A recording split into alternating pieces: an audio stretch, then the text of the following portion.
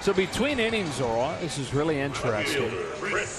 Captured this on tape. Puig and his fellow Cuban Yoenis Cespedes and Jose Reyes, a veteran Latin player out there.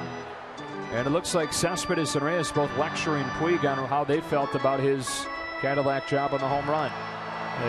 Usually this would happen maybe around the batting cage the next day, but they wanted to cut it off right there so nothing else would brew. And I'm sure they were explaining how bad they were going and how good the Dodgers are going, and it felt like you were rubbing it in. Taylor yanks a humpback liner to left that Cespedes grabs, and Seager back to first.